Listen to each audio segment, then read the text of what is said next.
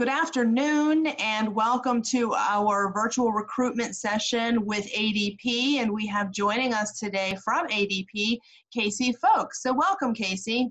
Thank you. Hello. Thanks for joining us. So I have several questions I'm going to be asking Casey, and then if anybody has questions, they certainly can put them in chat, or they can wait until I get through these 8 questions and ask them if they would like to. So first thing, Casey, that we'd like you to do is to tell us a little bit about yourself and your role with ADP. Yeah, so I graduated from WVU. I was born and raised in West Virginia, and we all have an itch in our beginning of our life of where we want to do, and I just kind of was looking to go towards a bigger city, and Pittsburgh seemed like a nice landing spot to migrate to because it's so close to my family. So I've been here 15-ish years, and I love it. I absolutely love Pittsburgh, and I started in recruiting, about 23, 24, something of that nature, and kind of speaking, when I graduated, I actually graduated in the recession. So nobody was hiring either, and it was very stressful and overwhelming in different ways. In the coronavirus, we obviously didn't have any health scares, but it was still a stressful time for sure. And so, yeah, and then I did find kind of my footing eventually, you know, and came into recruiting. And I've been with ADP for 10 years now, and I'm a salesy type of person. Everybody said I should be in sales. There just wasn't any sales jobs at the time. But this guy's like, would love to hire you as a recruit for salespeople. So it was a nice match there. And I recruit for inside and outside sales at ADP. But right now my focus is inside sales. And we have an office here in Pittsburgh in the Robinson area. Okay, wonderful. Yeah, lots of opportunities, right? We don't necessarily go down the path that we might think we'll go down, or even if we do, we might shift in our career throughout our lives. So it's rarely a straight line from college into career, right? That's a fact. So what do you find that employees and interns like best about ADP? Number one would be culture. Every single person, that would be their answer, is culture. I feel like we kill it in culture. I would even venture to say we're on the other end of things, or we maybe overdo it. So there's all these little subgroups. You know, we have like college groups, like the W peeps and the Pitt peeps, and we have our you know, ethnic diversity groups, and we have our veteran groups, and we have our softball teams and our dog judge teams, and we have chili cook-offs, and you know, and we have water pong competitions. I mean, they're a hoot, you know, they vote on it and they come up with the ideas, and it's pretty cool. And then number 2 would probably be the work-life balance. And that's kind of the reason I bring that up is because in sales, a lot of times people go into field sales, and even though you have flexibility, you're just driving a lot, so it's hard to multitask. And so, so you just kind of work all the time, you know. So a lot of people like to come to inside sales because they like the flexibility. The work-life balance is a big one. It's very 8:30 to 5, Monday through Friday, and they do a lot of time off as a incentive for doing that. Yeah. Yeah. Well, that's encouraging. All of that's encouraging, and I'm sure it's an attractive lifestyle for many. Yeah. What makes ADP, in your opinion, unique from other companies, whether that be companies similar to ADP or not? Okay. Well, first of all, ADP is a global company. So you know, we have a lot of diversity because of that, you know, and we try to implement that across the board, and just being mindful and thoughtful and open, you know, open mindset to hearing all sides of things and trying to make decisions from that. And then another thing in terms of product, we're a one-stop shop for companies' HR needs. So a lot of our competitors offer this and offer that, but ours is a total solution. And but we put it all in the cloud, so it's all we're actually one of the #1 business-to-business cloud provider in the world. We're like Google and Apple. We just don't have a consumer presence, you know. We're just business to business. So that's why you don't really see like commercials, you know, in retail settings and everything. But it's we help streamline the administrative burden when it comes to employees and kind of HR stuff. So they can, you know, focus on other things there. So, but I think being a one-stop shop and global is two factors. Yeah, absolutely. And ADP is such a well-known brand, especially by businesses. But one of the reasons we appreciate your doing this session is that it's important for people to see the opportunities there in terms of well, career path and maybe longevity in one organization. Sure. So what is something that most people don't know or might be surprised to learn about ADP? Yeah, I think the one I get a lot is a lot of people recognize us as a payroll company, as they should, because on the user end, people see our logo on their paychecks and on their tax form. So they think payroll, you know. And I did as well when I was a bartender at Permanis in Pontiago. When I was talking to them, and I'm like, sounds familiar. And then I got paid. So I think a lot of people recognize us as a payroll company because that's how we did start our business. And it's visible on the user end. But anything dealing with employees, not just payroll, we have a solution for it. Nice. What is something that you look for on a candidate's resume or in their cover letter? Yeah, for me, I'm not a big fan of cover letters unless there's something you need to specifically tell us that maybe not be appropriate on a resume, because they tend to be a little generic, you know, like, yeah, yada. I can already gather that based off the resume. So it's like, if there's like a gap, like I had a baby, you know, so, but I'm ready to get back in the workforce. So that kind of describes it a little bit, fills it in if someone doesn't feel comfortable putting that on the resume and they want to use it. Right. But in terms of a resume, so at ADP, we're a global company. We have offices pretty much everywhere. But we have every business role under the sun, which is beautiful because a lot of students, you come from different towns and cities that you might be going back to, you know, after college. But specific to Pittsburgh, and why I'm very involved locally, is we only really hire for inside sales for our Robinson location, and specifically right out of school, mostly just our small business division. So to know that. And then in terms of looking at the resume, I look for more action words versus like duties. My duty was to tend bar. Well, I know what a bartender is, you know, I want to know how you did it, you know. So more duties, more action words, anything kind of salesy related, communication related. And I look for your personality in it too, you know. I like when it's a little, when people kind of put themselves in it versus kind of generic. Like, I'm a recent college grad looking for a great reputable company. Well, yeah, you know. So I like more some connecting of the dots. So if you maybe are seeking a sales career, and this can apply if you're not seeking a sales career, this can apply to anything, to saying, you know, I've been in really frontline jobs. I've been a server, I've been a waitress. You know, I've done all these little things where I'm frontline and I'm seeking a frontline job because of my personality. I love it, you know. And then I'm like, oh, let it call you. That's good. That is good insight. Very good insight there. And you can flip it depending on the business or what your role is that you're in, you know. Right, but appreciate the comment relative to let's stick to some action verbs and let people know what we've done in the various roles, because most things are somewhat implied. If we have certain titles imply certain things in terms of what the duties are, but yes, let's see what you really did. What value did you bring to that position, and what skills did you apply or perhaps learn or hone while you were in that position? So that's great.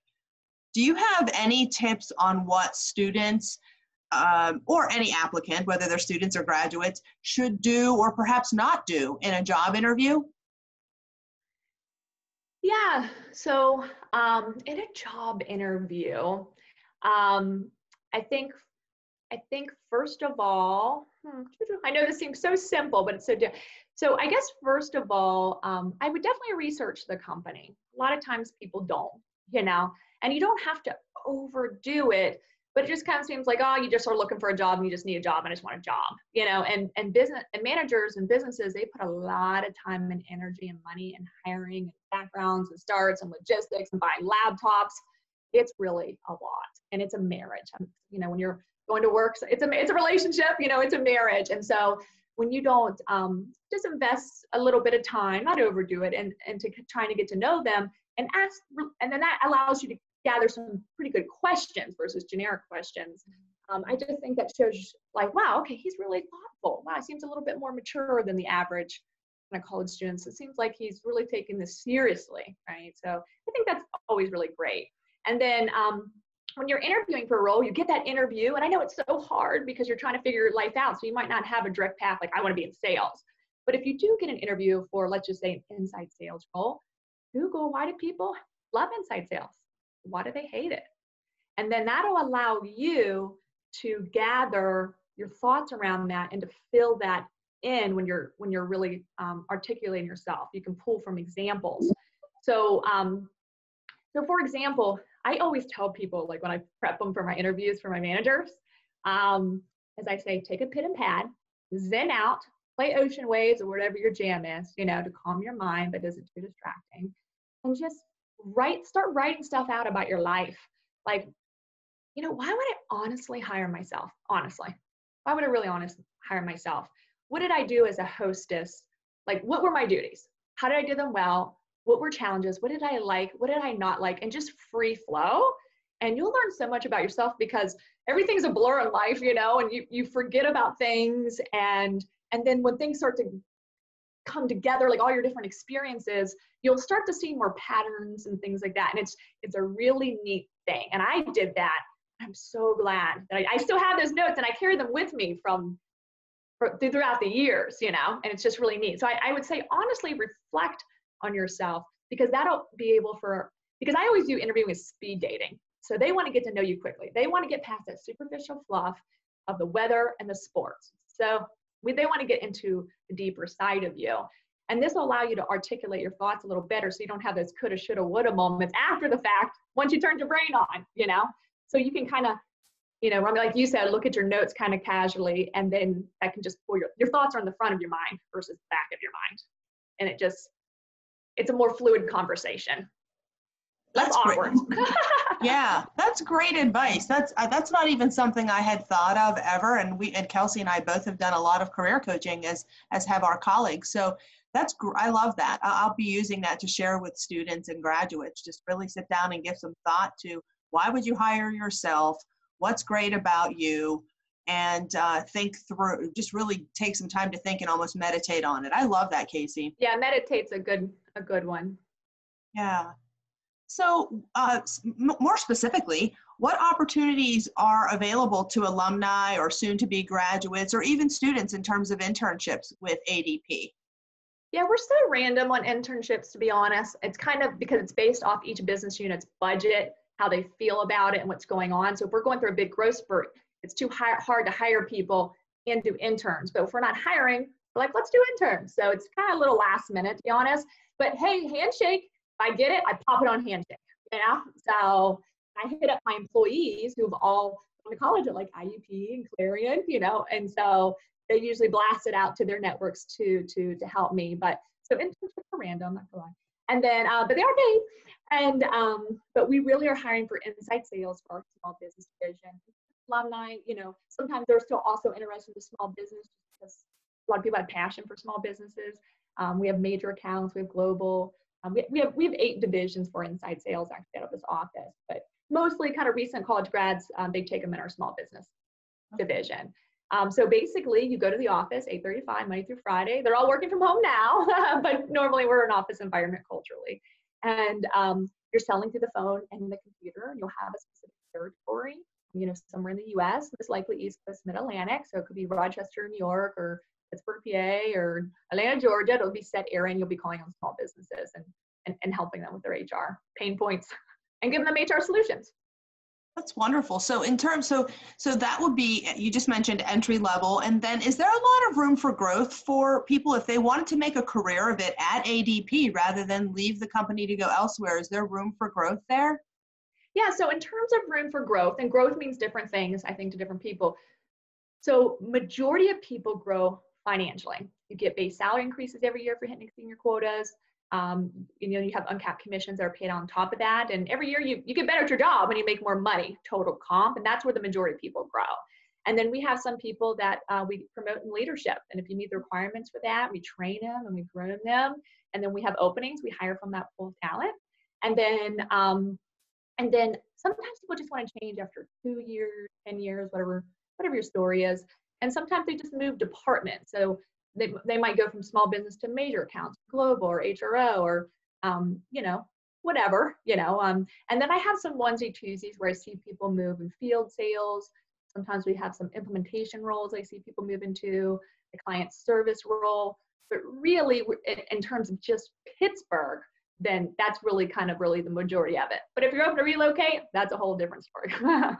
Or if you're from another area and you like to get home after a few years. So.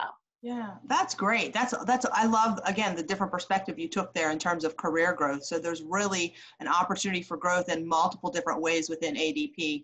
And I guess that's understandable given it's a global organization and a large organization. So yeah, I've seen it all. Yeah, which is good. So do you hire only US citizens or will you do hiring outside of that in terms of sponsorships and such? So we don't do sponsorships for the sales. It depends on the department and budgets and talent pool, basically. So any tech jobs, they have sponsorships for any kind of tech positions, but for sales, we don't. Okay.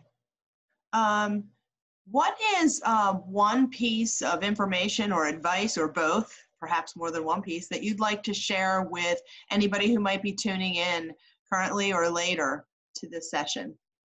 Advice, yeah. So I think advice would be do the meditation, do the reflection, and really figure out you. And I know right now people are like, I just need a job, right? I need to make money, and I like that. I like the hunger. I like the ready to work mode. But there are opportunities for you to still kind of find what still works for you, even though it might be a little bit different of what your career path and you're really focusing on initially, or what your degree is. But the managers can vibe you, and they feel when you're kind of forcing it a little bit too, so you kind of still want to do that reflection, and so you can find the right fit. And I think another thing is too, I'm very active in terms of networking and getting out there, but I don't really see it all the time on the candidate pool end, and I don't think they see how valuable that is. So I actually had somebody message me on LinkedIn, hey, Casey, I met you 2 years ago at a Pitt Career Fair. That's impressive, Yeah. And for in sales, one, you weren't afraid to reach out. Okay? You don't view me as somebody different than you. Two, you have great follow-up skills. You obviously had some kind of organization to remember that, because it's too hard to remember each other really at those things sometimes, unless something really, different happened. So they must have remembered some way of organization. And two, follow-up, because follow-up is really important in sales, so communication. So they didn't really have a sales background, but that intrigued me. So I got on the phone with them and I said, oh my gosh, I love their personality. This is awesome. So normally maybe I wouldn't have set them up based off their viewing their resume. I might have scanned past it, but because of that gave them an edge for me, and I put that in my notes to the managers. And so I'm excited to see how it goes. Yeah, so that's great advice all over throughout this entire chat with you. And certainly, follow up and follow through, two really important behaviors and skills that any employer would be looking for in a hire, right? So I'm glad that you mentioned handshake. So I want to remind those who are with us now, and anybody who might join us, that any of their colleges or universities that would be perhaps tuning in, so that would include California University of Pennsylvania, Clarion University of Pennsylvania, Edinburgh University, Slippery Rock University, and IUP. We all use Handshake. So we love that we have employers like ADP who are using that platform. So be sure to check out that platform for jobs and internships. So I want to see if any of our current participants have questions that they would like to ask as part of our recorded session.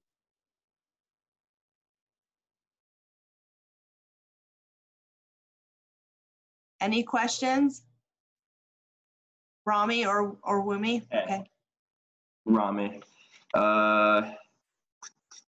You did answer a lot of them, honestly. You're going down my list. Okay. So are you graduating coming up in spring? Yeah, so I'm graduating upon contingency of my internship this summer. Mm-hmm. So I'd be available at the end of August. Oh, great. And I found it interesting how you mentioned that like there's like subsects of your company culture. Like, do you think there's like more like, you know what I mean? Like is it cliquish almost? It kind of just sounded like you were just describing it as like the college graduates from WV all hang out, and then all the people like congregate if you're like a sports or an athlete. Or I think that's a good question, and I can see how you viewed it that way. Yeah, no, it's definitely not like that at all. It's very family oriented, very a sense of community, but I think people enjoy connecting too on commonalities as well. And also, these groups actually do a lot in terms of awareness. So like our veterans group, this is really, really cute.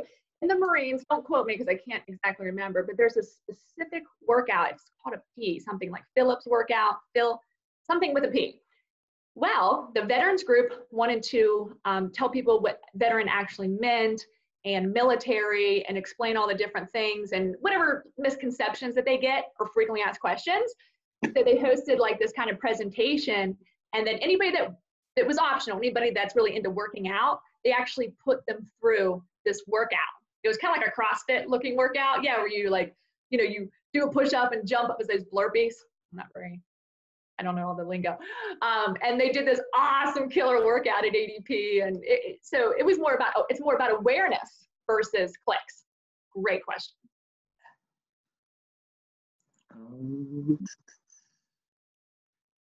Honestly, you really went over everything that I really wanted to ask.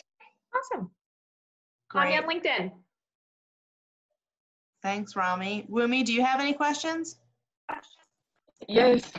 Thank you so much, Casey. Absolutely. Yeah. So when is likely you guys have an opening for employees? Then my second question. So when I go for the interview, they ask me for the like salary payments. What is the best answer for that question? Yeah, there's a little bit of audio snag on those key words there. Catch the first one, Tammy? Wumi, is it possible for you to write your questions in chat, because our connection is not great? I'm having trouble understanding yours. It's kind of garbled. Okay. Can you write them in chat? Thank you.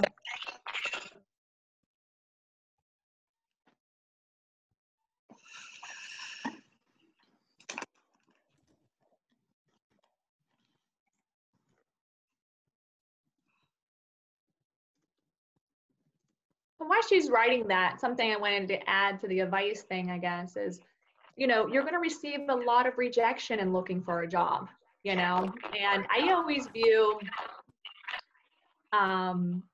interviewing kind of like dating, sometimes you got to go on different dates, and it doesn't mean that everybody doesn't like each other or it's not anything to take personally. Sometimes they just interview a lot of people and they have to weed through a lot of awesome people. I also view it like The Voice and American Idol. A lot of great singers. Sometimes Saturday night is not your night, So never take rejection personally.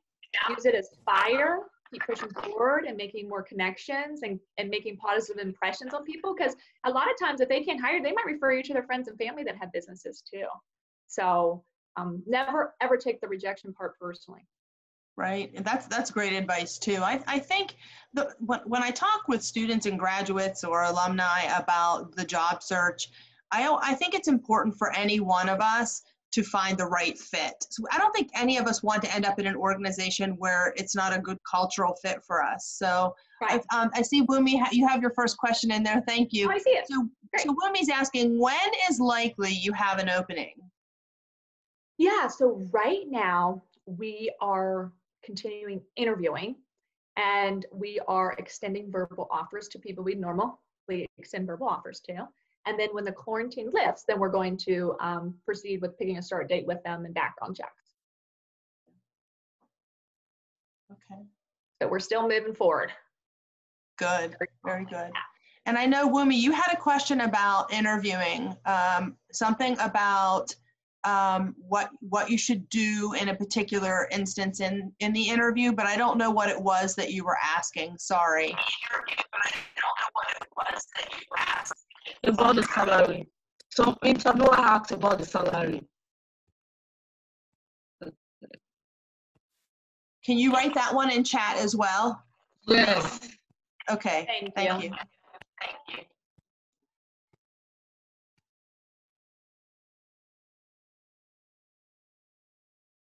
Yeah, I think sometimes connections are not the greatest, and certainly the internet or Wi-Fi rather is getting a run for its money. Yeah. these days. That is true. And it depends on where we're located and how many people we have in a particular building or home or what have you that are using it. So I know there's a lot of activity in my house. So the videos suck it up a lot. Yeah, that's true too. Yeah.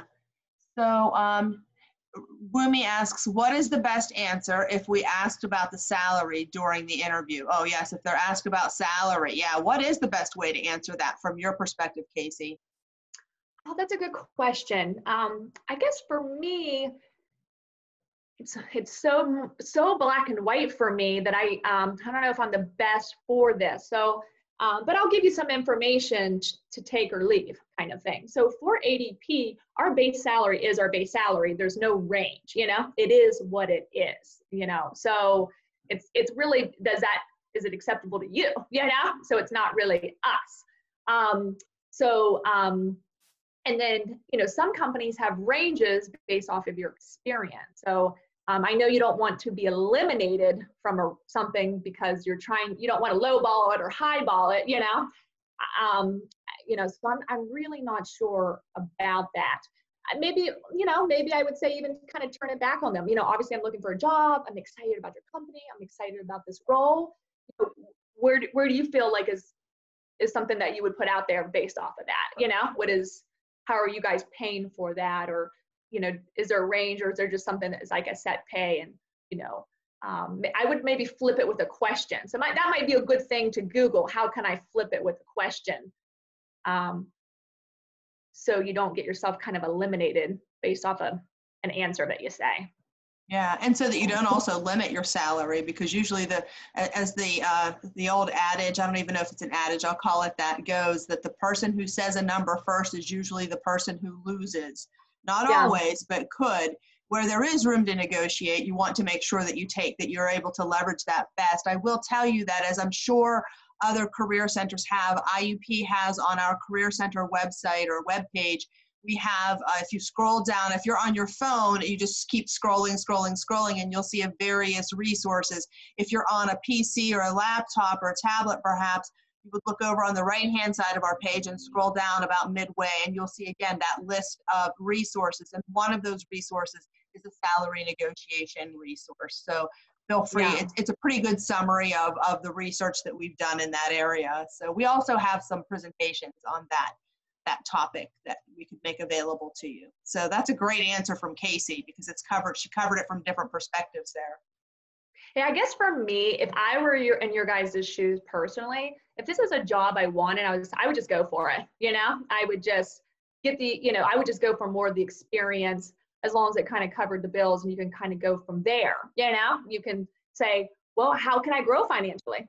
You know, what's my opportunities to grow financially? I'm a hustler. I'm excited. I'm ready to work. You know, I'm very driven. You know, how can I grow financially? You know, if it's not as maybe what you want it to be. So I guess it depends on your options too. Yeah. So those are great questions from Rami and Wumi. So thank you so much for those. Does anybody have any other questions they want to place in chat?